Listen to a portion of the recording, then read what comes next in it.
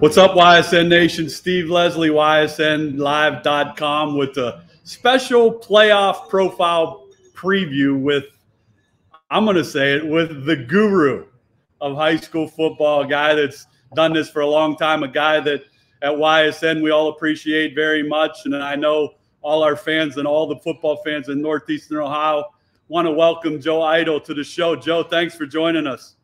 Yep. Thank you, Steve. Thanks for having me. All right, let's talk a little bit about this. JoeEitel.com, the computer rankings.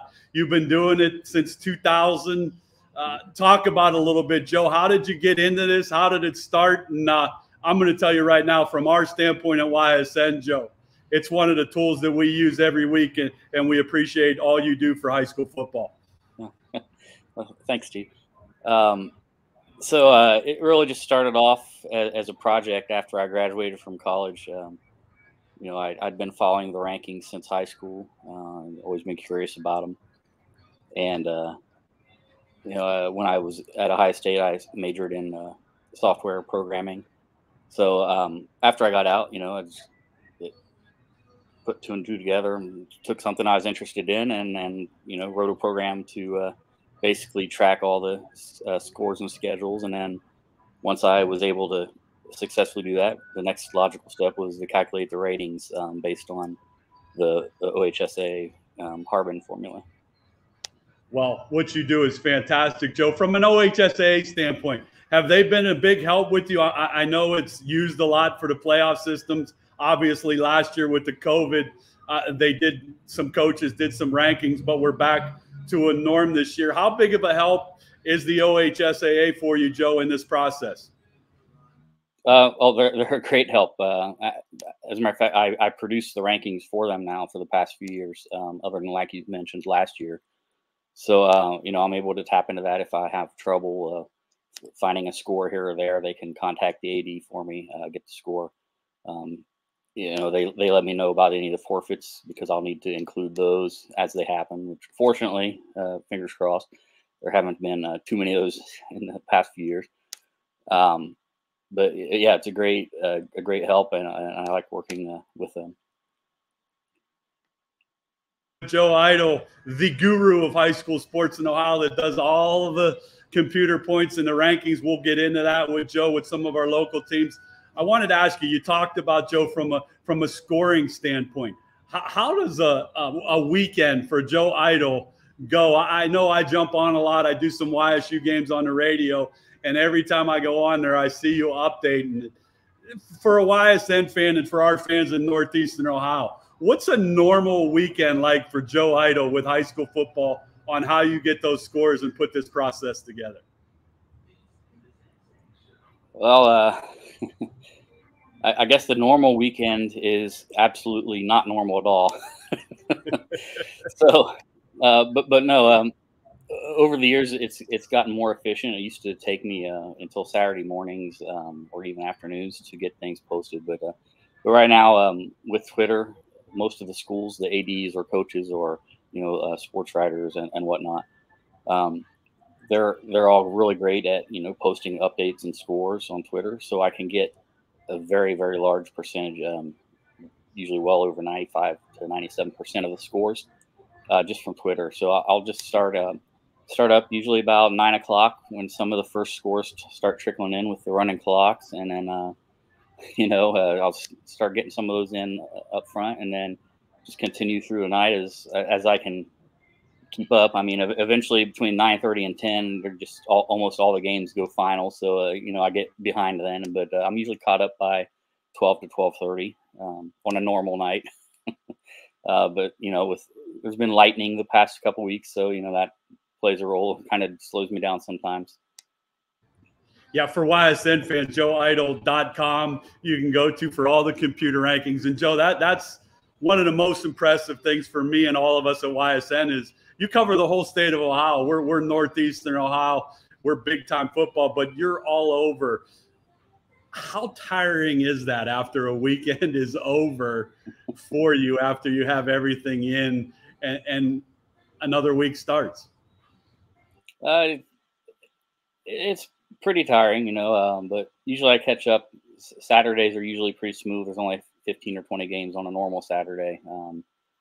So those are kind of slow days. I kind of catch up, maybe watch some college games as well and just kind of chill out on Sundays. That's one of my questions for you. I know you're a big time sports fan. Do you watch a lot of football? Do you watch a lot of college football?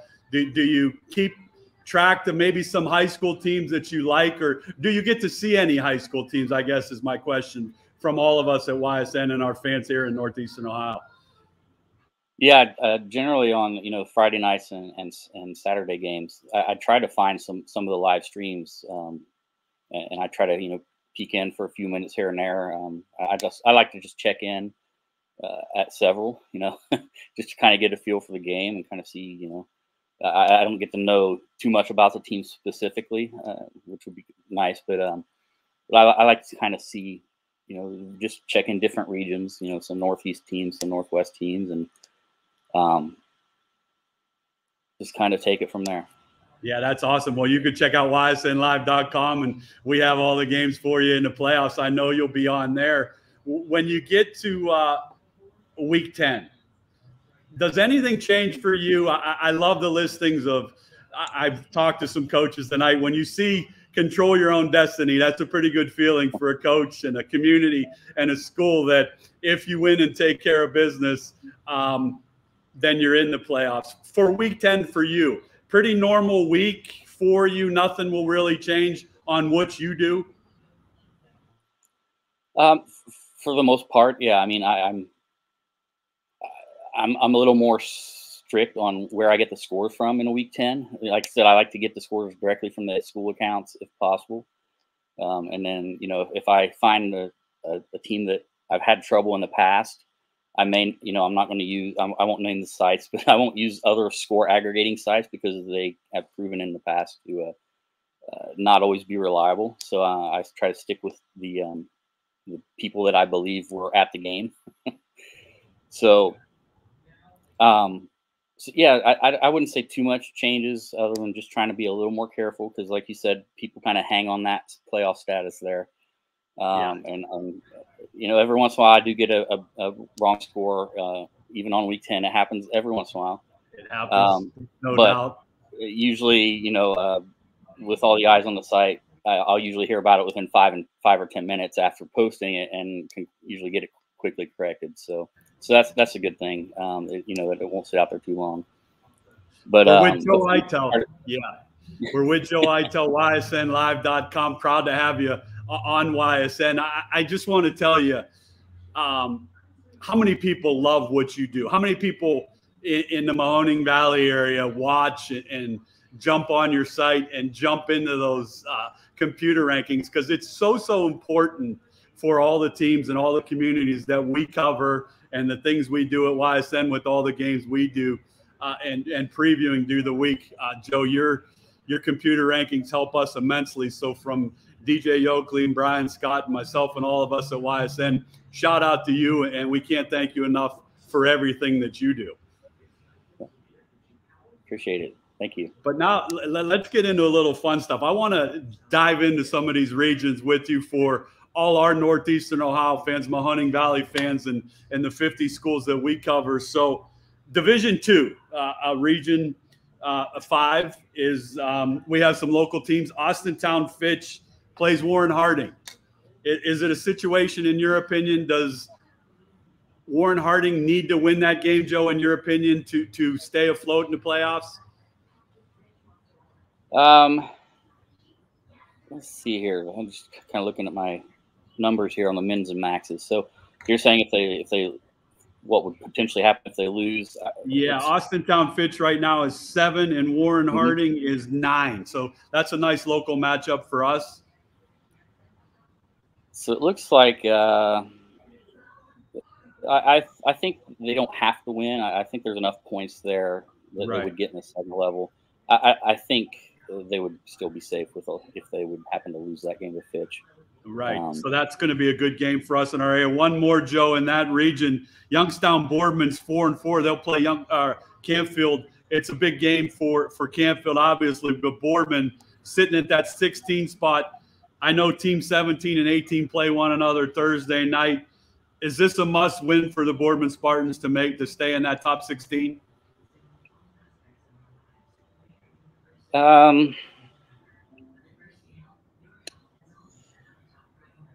It may be. It may be. I'd have to look more specifically at the other second level games, but Right. Like you said, with Kenmore and Firestone playing, Right. there's a Somebody's potential. going to get a decent amount of points there. So. Right, and Boardman may still be able to hold off if Firestone won, but if Kenmore won, or if like a Lakeside gets some extra second level help, that's a tight one. Possible. It would come down to the second level games in that case. Well, there you go, Spartan Nation, right from Joe Eitel. You better keep your eye on joeeitel.com on Friday night after all the scores come in to see what Division II Region 5 will do, Joe. Those are the three teams. One of my favorite regions, Joe, Division III, or Region, I want to say 13. We have Youngstown, or Hubbard is at number 4. Canfield's at number 5. Our area, Joe, is from 17. We have Niles, 19 Howland, 20 Cheney. Is there any of those teams that you think with a win on Friday night? Niles comes to mind. They play a pretty good Girard team. Does the Niles win, depending on things that happen, could that propel them to the playoffs? Let's see. Niles will get up to at least approximately 9.5 points before any second level help. So I think they probably have trouble passing Akron East. Yeah, I think it'd probably maybe Harvey they could catch if Harvey would lose, depending on second level games. I'm not sure. I guess there could be an outside chance that they could catch a St. Vincent, St. Mary, or NDCL, but those teams may get more than enough second level help to stay ahead of Niles. Yeah. So it would be. I'd say it's definitely a bubble situation there. We're with Joe Eitel from joeeitel.com, does all the computer rankings for the state of Ohio and the playoff system. Joe, I guess the thing I wanted to ask you, maybe for our fans and high school football fans, hopefully all over, listen to this, explain the format for a little bit how the points come available. A team wins, they get points, then secondary points. Not that you have to go through it in depth, but maybe a quick little background for fans on how some of this process works. Sure. Yeah. So the short version, I guess, if there is one, is you get points when you win a game, depending on the size of the school you defeated. And any time that school goes out and also wins a game, you get what we call the level 2 points. You can think of it like a bonus, I guess. Right. So anytime they win, you accumulate those, and then your overall average is really a sum of 2 averages, and one being your own points you gained, and one being your bonus level 2 points you gained. And the level 2 points are weighted a little heavier, so they they tend to be pretty important. That's why you see sometimes a 7-3 or 8-2 team can get ahead of a 9-1 or a 10-0 team in certain conditions. So sure. So that's kind of the high level of how that works. It's really, especially if you're going for a top seed, you'll want to get as many of those second level points. But what we're finding out with the expanded playoffs, is some of those 14, 15, 16 seeds, the first level, your own wins, are starting to come back and be a little more relevant now, because some of those schools don't have very many second level points. Yeah. With Joe Eitel from joeeitel.com, does the computer rankings. I wanted to ask you that's changed to 16 teams this year. What are your thoughts on 16 teams in the playoffs? How do you feel about that? I go back and forth on that, I think. Sure, I do too. Guess it depends on your perspective. So from the perspective of giving some extra schools the opportunity to play in the postseason, I think it's great. Right. I guess where I think a lot of people have kind of, I guess a little leery would be, some of the regions may not have 16 teams that could really compete at the playoff level. So there's some concern that, some of the games may be a little more lopsided. than usual. But then on the contrary, there are some regions where I think there's a region 11 where currently there are 19 teams over 500. Right. So in that case, maybe some of the teams near the bottom are, a little more competitive and could put a scare into someone. So and the other benefit, you get some 7 versus 10s and 8 versus 9. So there could be Upset. Besides the potential blowouts, there could be some additional good games too. So I think overall, I think it's good, but I think in some regions it's going to be a little hairy. Yeah, I agree with you. I go back and forth with it myself. I do like to see as many teams possible get into playoffs, and also you're going to have some of the 116 games, like you said, that will be blowouts. But in my thing, and you've done this way longer than anybody, there are possibilities of upset. We've seen it in years in your computer rankings in the old days when it was a 1 versus 8. I know Youngstown Ursuline has been in that 8 seed a lot and played a 1 seed and beat them. So I love the playoff system. I love your system because I feel like if you play a good schedule, and you talked about that the secondary points and the level 2 points help teams prepare themselves for the playoffs. So salute to what you do. Again, Joe, I jumped to Division 4.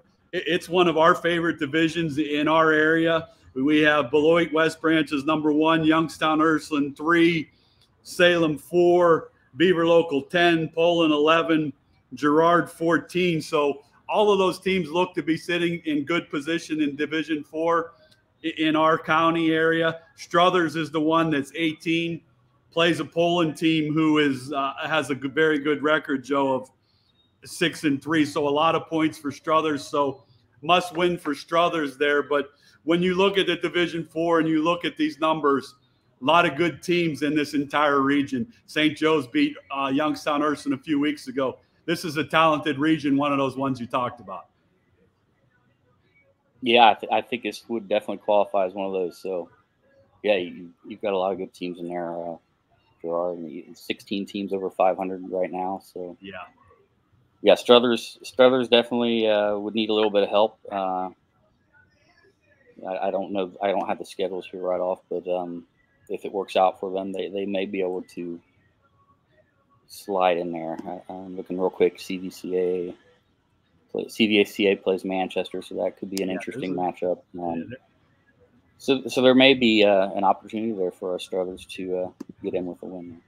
Yeah, it's a great opportunity for Struthers. So Cats fans, Eitel.com, and check out your fate if you're able to get that win against the Poland Bulldogs. I wanted to ask you, when you're doing this and throughout the years, are there any interesting situations that come up across the season that kind of throw you off a little bit or put you in a touchy situation? Is forfeits, Joe, one of those ones that are trouble? Cancellations, are those hard to deal with?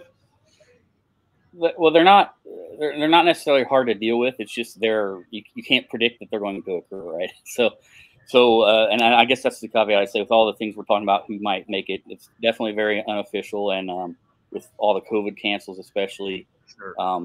Those can change up your averages or your possibilities. So, nothing, of course, is official until the OHSAA announces it on Sunday.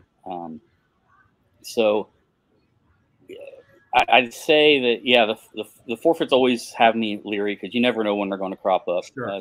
Sometimes it's smooth sailing, and then there was one a few years ago on week 10 on a Saturday morning where I got the notification. I'm like, oh crap! So it happens. And you just do the best you can and move on with them. We're with Joe Eitel, ysnlive.com. Joe, we have a saying, DJ Yoakley and Brian Scott are the owners of our place. Brian Scott is that wizard back at studio that is able to have 25 games be streamed for us. And you're that guy that's the guru for all the YSN fans and our Mahoning Valley area with the computer points. Again, we can't not thank you enough. Division 5, Joe, is another one of these divisions that are awful tough. South Range is number 1, and they always – or number 2, I'm sorry. That beast always that sits at number 1, Kirtland. They're back again this year. They're very talented. But one of the teams that we're proud of that's a part of YSN, Garrettsville Garfield sits at 5. That's a talented football team. Have you seen any of these teams, Joe, in Division 5? Let's see. I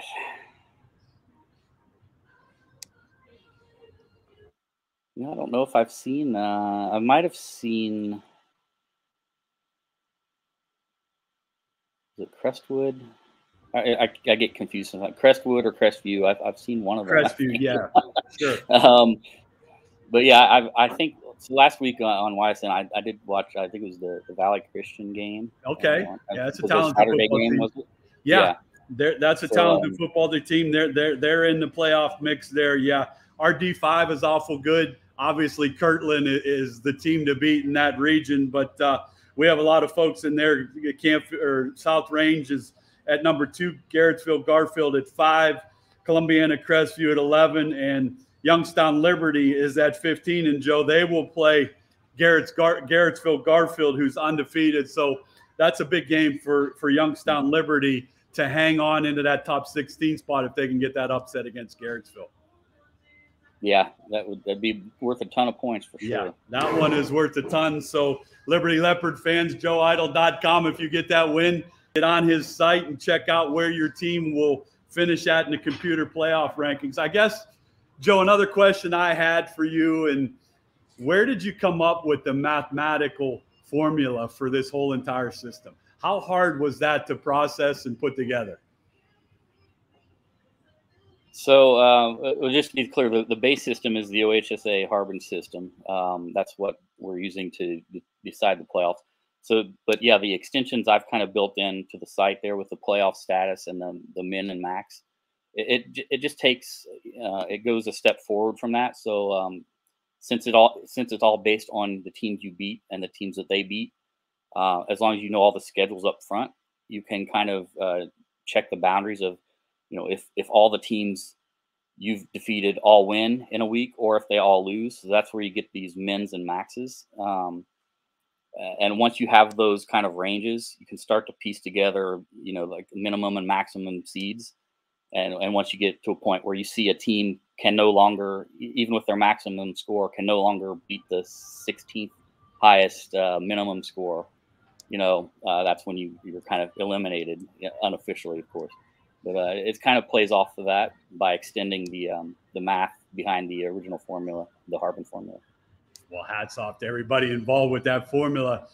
On your end, is it the Joe Eitel? Do you have the war room, I guess, that you sit in and have all this stuff, all the schedules, all the scores? Do you find yourself, do you do it by yourself, or are you alone, or do you have people helping you out? How does it work for you, Joe? Right. So the program I wrote all the way back, it's I'm still using it. It's it's over 20 years old now, but it still works. So from a data entry standpoint, and looking up the scores, it's pretty much a solo job. But I do have some folks on Twitter who will send me some scores as well. And like I said, coaches will email scores after the games if they see that they're not updated yet. But as far as the data entry and the publishing, it's kind of a solo deal there. Again, hats off to you. And obviously, if you ever need anything from any of us, including myself at YSN, please reach out and find this. We got 2 more divisions to go, Joe, and then we'll get out here. Division 6, again, a pretty powerful region. Youngstown or New Middletown Springfield played in a state championship. The last 2 years was a great game last year. They're sitting at number 3. Leavittsburg, LeBray is 1. And then we have 3 teams, Brookfield United and Western Reserve, all in good shape at 9, 10, and 11. And 2 teams, Newton Falls and Mineral Ridge, sitting on the outside. Looks like it will be hard for those 2 to get into the playoffs. They'll need some help for sure. But your thoughts in that region when you look at that real quick? Yeah, I'd say, like you said, Mineral Ridge, unfortunately, I think their game is canceled. I think they did get canceled. So that one obviously hurts. Yeah. Yeah, unless they get some really incredible second-level help and the teams ahead of them lose, it'll be kind of hard for them to make a move. Newton Falls, if they would win, they could potentially take advantage of a loss by a Wellington or a Trinity ahead of them, so they could sneak into one of those last 2 spots. But yeah, like you said, Springfield has definitely had some good teams. Obviously, I think I saw them a little last year. Yeah, Mogador is obviously one of those state perennial powers year in, year out. They're sitting at number 2. So YSN fans, that'll be a great region. We'll have Joe Eitel's computer point rankings on all our shows all next week. And when the pairings come out, but the last one, Joe, Division 7, Warren JFK sits at 7. They've had a tough year. You've talked about it. A lot of cancellations, have lost some games to COVID, but they're sitting at 7 at 5-2. Lowville is 8 at 7-2, and the team you talked about, Valley Christian, is number 10. Those 3 teams sit in pretty good position. So we're proud of those 3 teams as YSN teams for some representation in Division 7. Anything when you look at that last one in that division come out that shocks you or say this is something possible could happen in this region? I